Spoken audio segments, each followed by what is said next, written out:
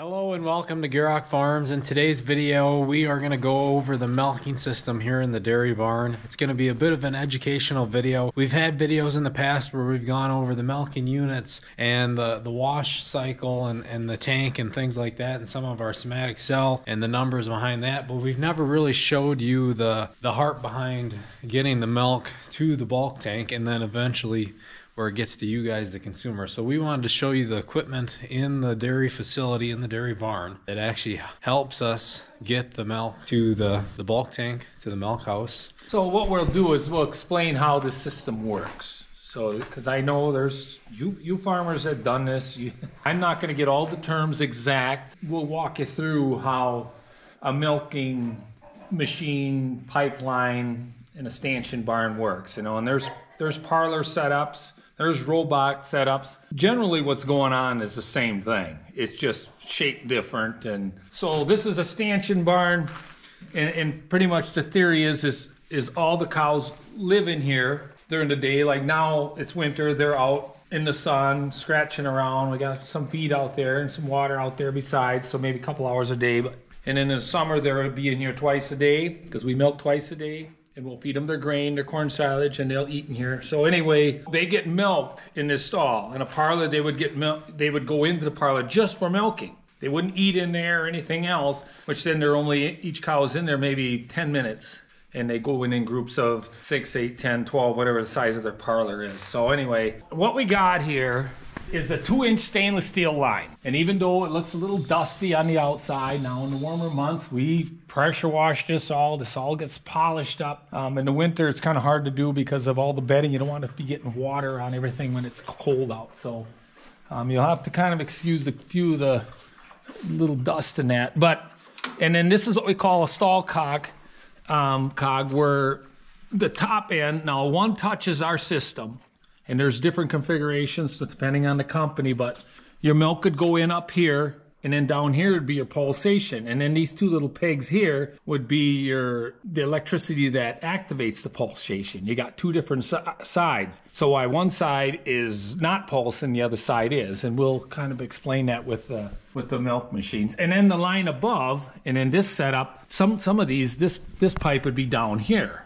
But this line up here is the air line for pulsation. So inside both of these pipes, there's a vacuum and ours is exactly 14.3 pounds per square inch of vacuum. And generally, milking cows it all depends on their setup. It's real close in that area. Some are, they're off maybe a half pound one way or the other, depending on the setup. So in a conventional or the original pipeline systems, you would have two hoses for your milk machine. One would get plugged into the milk line, which would be here, and then this line would be down here. You'd have to plug in another hose to that. So you'd actually plug in two hoses. So you got one of these for each two cows. So as you go down, so if we got 20 cows tied up on this side, we got at least 10 stall cogs or valves, I guess you could call it. And then we did something different in our barn. Now this system I put in '99. And before that, we had breaker cups, which was one of the first surge pipeline milk machines. We will show that. We'll show pictures of that in this video. So then down here, this is the end towards closer to the milk house or the front of our barn. So typically what we do is we start on the far end and work our way back towards the milk house. So we got all 6 of our units, and we just keep switching them as the cows keep getting milked out until finally almost finished milking. We're real close to the milk house. So then what I had my dealer do when we put this in, let's put 2 stall cogs or valves right here at the end, so that let's say we're all finished and we can milk both these cows at the same time, so we get done so that we don't have 3 or 4 milkers sitting in the milk house waiting to get washed, and we're waiting for cows to get finished. So you can more strategically end quicker. Yeah, and after, if I had to do it again, I'd put it even in the third and the fourth stall too. It's because our system is big enough to handle a lot of units, because we have a short barn. The longer the barn, the more critical it is to have better vacuum. We got a tighter system, have more slope. So what happens is, so this barn is 80 feet long, and a lot of them are a lot longer than that. And it's pretty much gravity. So the far end is maybe, could be 8 to 10 to 12 inches higher. And then right here, this would be the lowest end. And again, we got a few cobwebs here, but this all, this is all gonna get cleaned up in the summer. But this is the lowest end of the pipeline. If you put a transit on this line, right here is the lowest end, and then the opposite corner is the highest end. So everything is gravity. So the milk actually flows down by gravity. So the only thing the vacuum is doing is taking it from the cow and allowing it to go down into the milk machine, and then coming up the hose, the vacuum is pulling it up into the line. And there's a lot of science to this. The pulsation, we could get into all kinds of details, but that's generally what happens here. So while Dad's getting a milk machine to show pulsation and how that works, like he said, vacuum is a huge deal. That can affect your milk quality and how well your cows hold up and the longevity of them, because if you're overdoing it with your vacuum, that can essentially wear a cow out, and lead to health issues or somatic cell count issues. Mid-video here, I wanted to remind you guys that you can go check out GierokFarms.com. It's a store we run where we sell hats, and in the future here we're going to be selling other items as well. So stay tuned. Go check us out at GierokFarms.com if you haven't already. If for those of you that have already checked out the site, thank you very much. We really appreciate it. Also, remember to subscribe if you haven't already. Like the video, share it. It helps us out a lot, and it makes it so that we can keep making these videos for you guys. So we'll get back into the video here, but that's enough for that kind of stuff. Let's get back into the video. We got one of our units we use now, and the brands they're quite universal. I mean, a lot of guys will use the claw will be a different brand from their valves and different things like that. And then inflations, there's dozens of different styles a guy can use. It's all preference and how much money you want to spend to get your milk in the tank. So anyway, all the rubber parts on here pretty much get switched out every 3 months is what we do. We call those in the inflations, but you generally see the idea here. So valve here, the milk will go through this part, and then this is your pulsation part. And and that comes in contact here. So when I plug this in, I'm plugging in the airline pulsate and the milk line all in one unit, versus like he referenced before, how in the past you had a claw on the top that plugged in, and then you also had another pulsator part of the machine. So you had two hoses and two separate parts to plug in. Yeah, so you actually got you got a milk hose and an air hose, and there's two hoses together. This is what we call double pulsation. Now my other system, this would be the milk hose, and this would be the pulsation hose, and this is single pulsation. Now this is the first surge pipeline milk machine. They call these surge breaker cups. Extremely heavy. You still had to use a strap to hold that under the cow.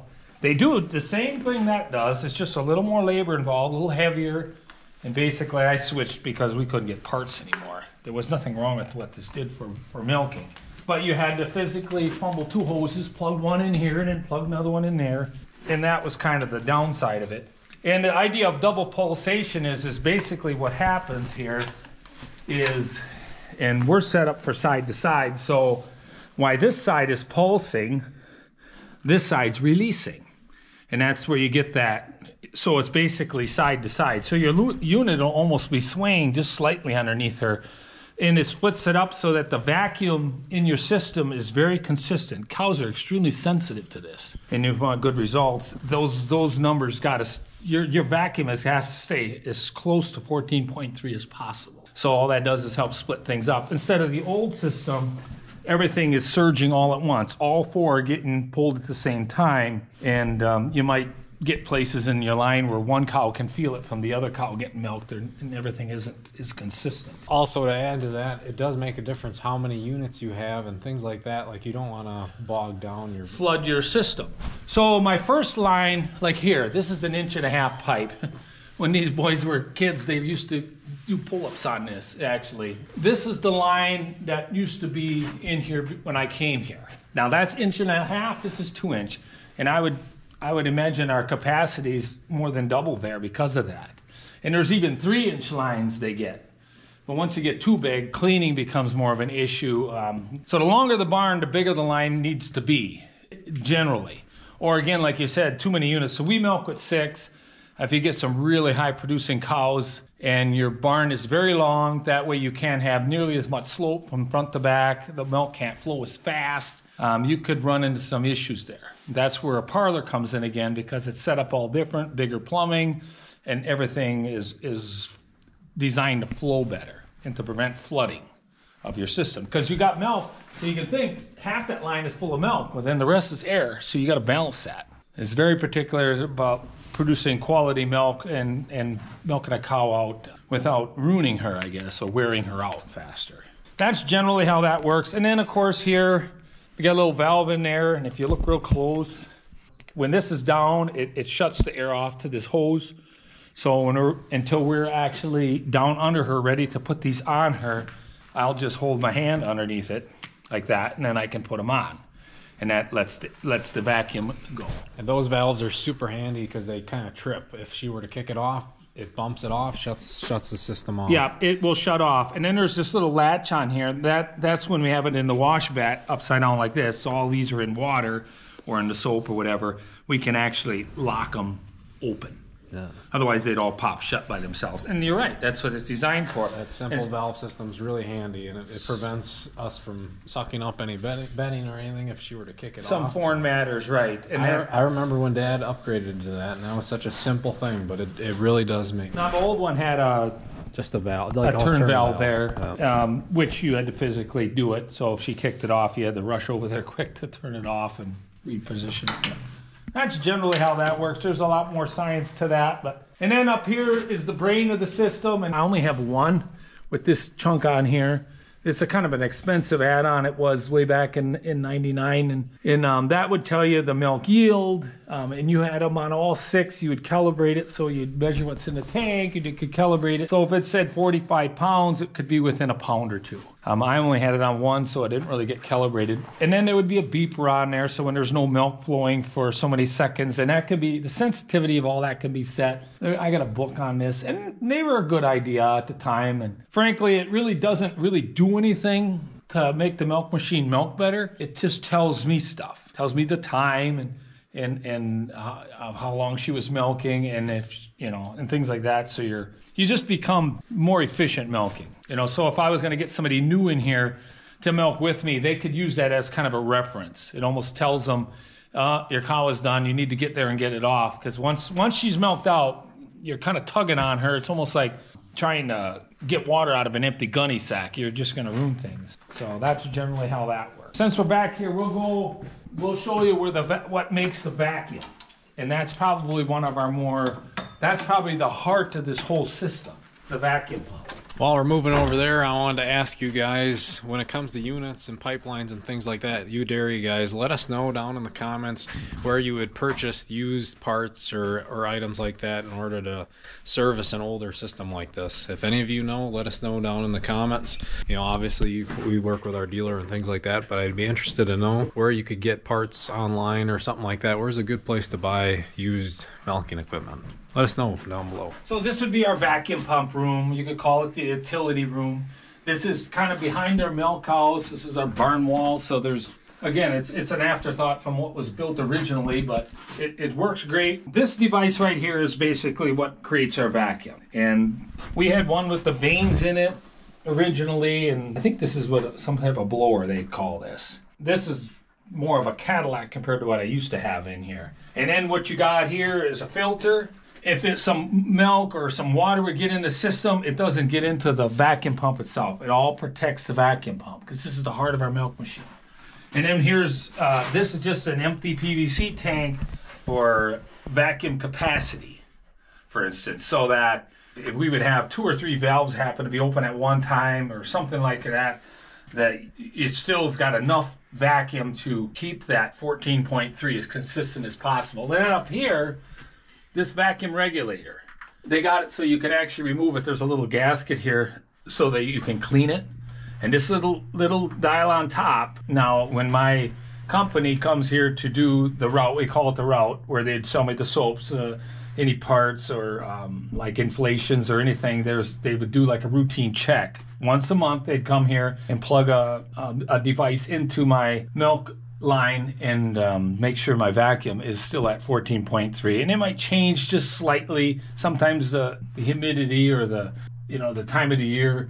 But then occasionally they would clean this. And again, this is where the air goes in, because that device could make your vacuum go through the roof. So this allows air to come in and regulates the vacuum to exactly 14.3, and then he'll adjust his dial. And that's probably your most important part, the consistency. Yeah, and then this is designed so like when we do our wash, some water might get up into this system, which is okay, because if there's a little bit of milk film up in there because of the vacuum sucking it in, it's just nature that it's going to happen that way. The water will kind of rinse that out, and it would come out down here after you shut your system off. So again, it prevents water from getting into the vacuum pump itself. And there's basically, I think we got a 5-horse motor under there, if I'm not mistaken. Or 3-horse or 5, I'd have to look. It doesn't really matter, but that's kind of like when you hear the big hum when we're milking, that's what's making it. And back here, if this was on right now, you wouldn't be able to hear us. You don't want to hang out in this room for. No, it is kind of a noisy place. Even with the big exhaust system, it's still a lot of noise. So that's generally how that works. So this would be our pulsation control. Typically, this device would be in the milk house. And being that our milk house is kind of small and there was really no nice place to put it where the moisture wouldn't ruin it, it got put out here. It's real close to the milk house anyway. So this is what does the pulsing. And I'd have to check again. I don't know if they call it a 60-40. One would be the actual pulsing, and then the release side. Again, there's a chip you can switch out in here to get what recommended for you or what you want. That's a little bit of the brain of the pulsation of the system. And then you got wiring that comes out of this that would go to all your stall valves. So it's all electrical. Now the really old systems were what they call pneumatic, which is just air controlled. That's what we got down in the calf barn in our maternity pen. It's one that's just controlled by air, and they're not as accurate. Just mechanically bouncing back and forth. It's the air that's pushing it. And it's good enough for milking 1 or 2 cows or something like that, but they're sensitive to the dirt and the moisture and some of that, so you had to kind of babysit them a little bit more. Where this is way more accurate and consistent. That's the key. It doesn't really matter. And then here we have a gauge, and to me it's just more of a reference when that needle would be on about that 14, and that way, in case I'm wondering if my system is working right, I might have trouble with a unit, I can run over here quick and look at my gauge and make sure my vacuum is where it belongs. And if it ain't, some valve was left open or something fell apart or something got stuck somewhere, and you got to start brainstorming, just fix it. And here, this long pipe here is what we call our manifold. And right now we got 8 valves on there.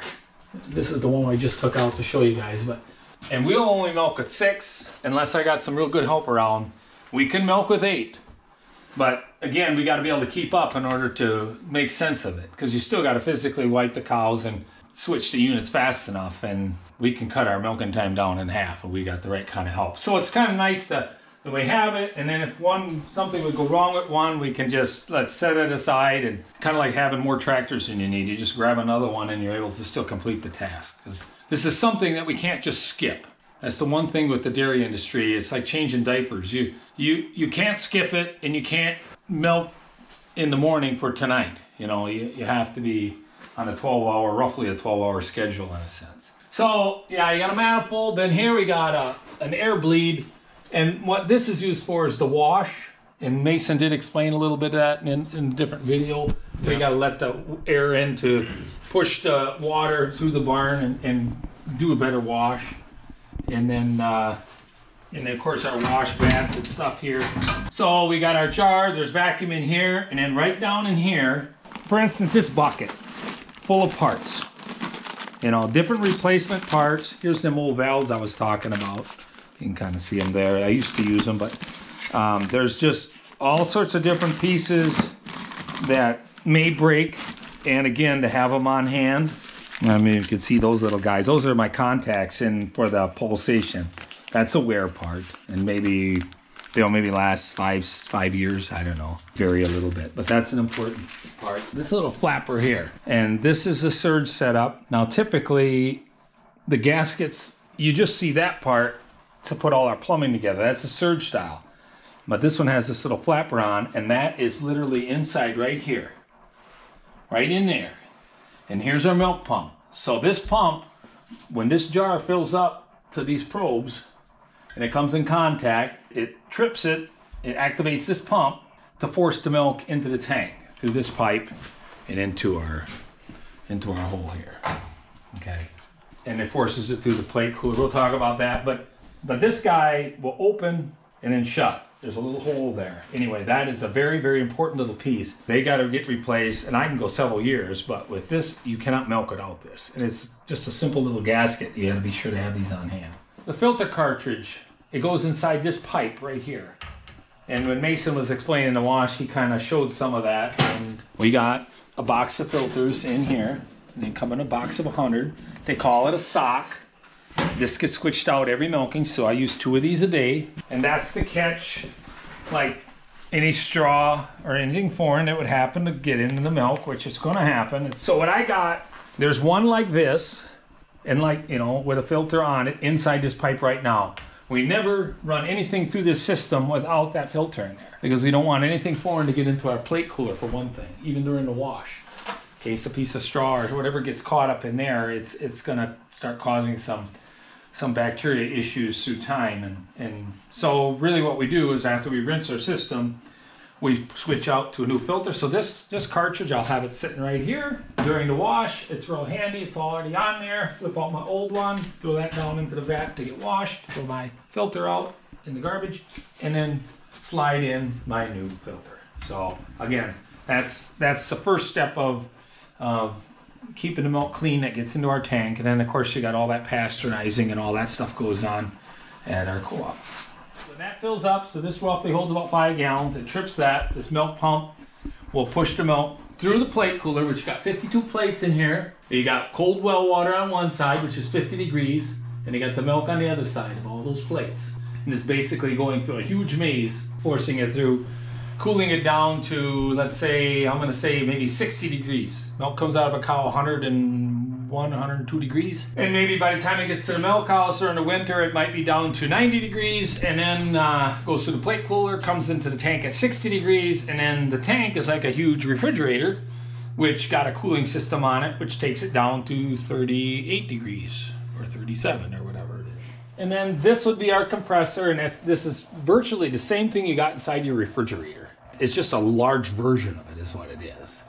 And you got your lines with your Freon in there, and it's hooked to the thermostat. And then on the tank, you got this device, is your agitator, and it's on a timer, and you can actually hear the timer. That's a timer, and I'm not sure if it's about once every hour or what it's set for, but it'll stir the milk a little bit, because the cooling plates are on the bottom of the tank. When you're milking, you're putting warmer milk in, it stirs it and it makes sure it blends it all together. And if the temp goes above, I think it kicks on at 41 degrees and it kicks off at 38. That's how ours is set up. So this will run, and actually in the winter when it's cold like this will give off heat. So it's taking the heat from the milk and is blowing it into this room. So twice a day this room gets heated up real nice. Maybe gets almost 80 degrees in here for a little while. So it ends up helping that too. And then down here we got all our soaps and our acids and our different cleaning supplies and stuff to and our teat dips and stuff to use here in the milking cows. So then touch on a little of the history. So that tank hasn't been in here the entire time. When you switched out your pipeline, right? That's when that... Well, there was different phases. So what we came to this farm in 91, there was a flat top 400-gallon Mueller tank. And that was basically only about this tall, where you'd open those 2 big lids and you had to physically clean it by hand after 2 days of milk. That only held like 3,600 pounds. I believe 400 gallon it was, and that's pretty much what everybody had back in the 70s and into the early 80s. Then we ended up with a 600 gallon universal. I must have had that for almost 10 years, and that got a leak in the cooling end of things at the Freon and stuff. So we switched that one out into this 700 gallon Mueller. Now, the trouble is with these old setups is the milk house was not built for just bigger tanks. It's usually not enough room, and then no one's been buying new tanks that small for 40 years. I mean, so you're getting other tanks where farms have went out of business and buying those and using those to get yours going. So yeah, this is I think this is the fourth tank that was in this milk house, because I could see where the legs were for the original one, and I'm gonna guess back in the 60s. And my dad, you know, because I grew up in this area, my dad said this farm there was only one other farm in this valley that had bulk milk before everybody else, and this was the second one. You know, they put a milk house on. Typically, the milk house was away from the barn. They had a little building someplace, which kind of made sense to get it away from the dirt and the cows and stuff. Probably near the well somewhere. Yeah, and then well water helped cool it and things like that. And then because that was a big switch in the industry, right? Going from having an actual well versus like a sand point or something like that. It's like a cistern. Yeah, for having, like we showed up here, that big tank in the ground up on a hill, and then gravity flow, and those got to be kind of a sanitary issue. Yeah, I kind of like the concept because it's almost like a water tower. Yeah. If you want water, that's kind of appealing that way, but sanitary wise. So really, grade A, grade B, the big difference is how your water system was set up. They kind of used that grading system to say, hey, if you want to get more for your milk, we want to be sure your milk's going to be more secure as far as sanitation's concerned. So switch up your well system to something that's more sealed and modern. There's a huge part of this industry that revolves around preventing contamination. Whether it's antibiotics or some foreign something getting into the water, getting into the cows, getting into the milk, getting into washing. I mean, it seems like almost everything we do revolves around producing the most wholesome, cleanest product we can. Yeah, I don't think there's any grade B out there anymore. Maybe Amish or something like that, but I think it's kind of fizzled down to where it's just grade A, top quality or nothing. It used to be, I'm not sure how the laws have changed, grade B milk could not be bottled. It could be used for cheese. Because again, cheese making, there's just a process that would, let's say if there was some sort of bacteria that was higher or something, it probably wouldn't affect the final product, I guess. But bottled milk, and then what I remember as a kid growing up, a lot of the farms were grade B because of their wells and stuff. And then the old timers are like, we're not going to switch our well. We got good water, and every farm varied, but it all went on the same truck. Grade A, grade B went on the same truck, but it all got made into cheese. But the grade A farmers would get maybe another 50 cents to $1.50 more. So it was kind of appealing, and you could afford to update your well and things. And like you said, eventually everybody just went to that. And it was just a way to encourage you to, not to say that we're not going to take your product anymore, but we want you to make a better product if we can. Yeah, for sure. It was great to kind of walk through the entire milking setup. And as for the comment section, if you guys have any more questions, let us know down below. We might be able to answer them here throughout the winter, especially because we have more time. And then also you dairy guys or retired dairy guys, let us know about the setups you had or any of the upgrades you made over the year, like how it went switching to a parlor or switching to a robot, or pros and cons that way. I'd be interested to know what your guys' opinion are and what setup was the best. Yeah, because it's always a fear to switch something like this, because you can't just switch it back. Like a piece of farm machinery, you can just trade it back to some different style or company or something. Something like this, it's a process of putting it in, and like I said, you got 12 hours to do your switch in a sense. Or even to sell it. There's not a big market where you can just ship it off to the other guy. So when I grew up with the buckets, the Surge bucket, and then we had the Step Saver for a while. I remember carrying milk when I was really small, and then the Step Saver was kind of like a makeshift pipeline with pretty much a hose that linked into your barn, so you didn't actually have to carry it from the barn to the milk house. And then, of course, the pipelines, the 1.5 inch, and it went to the 2-inch, and then, of course, the parlor setups and everything. And a lot of that stuff kind of went that direction because of size. You know, so once you went past 30, 40 cows, you needed something more, that's a lot of weight. Less labor intensive. Yeah, and the bigger you got, the more you needed to, and that's even where I always said, like, the parlor kind of got really popular. You go past 60 cows, that gets to be quite the labor in making that type of system work. It was a nice, solid video. Make sure to leave plenty of comments down below. Let us know what else you'd like to see. We'd love to read the comments and maybe answer some questions. So thank you all for sticking to the end. thanks to Dad I definitely learned something today. Hopefully you guys learned something too. And I mean, I have trouble sometimes with the terms, like my pulsation rate. I mean, I had this all in my head at one time, but we haven't done any real changes on it for so long that I'd almost have to dig back through the paperwork or call my guy that put it in, which he's retired now, so he probably doesn't want to mess with it or remember even. But I know it can be like a lot of things. It could be like me in a big city. I'd be lost. I would be like, well, I don't know how this works. But here it's all common sense to us. Yeah, so thank you all for watching. Thanks for Dad for helping us out with this video, and we will see you guys next time.